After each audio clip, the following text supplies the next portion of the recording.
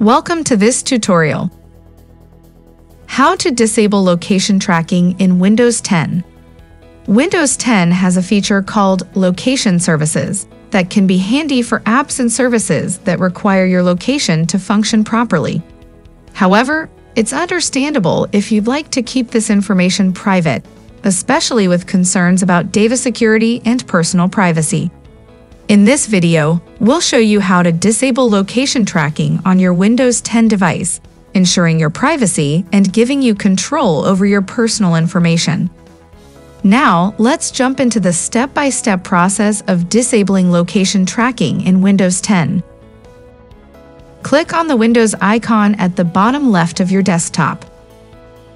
Click on the gear icon of Settings. In the Settings window, click on the Privacy option.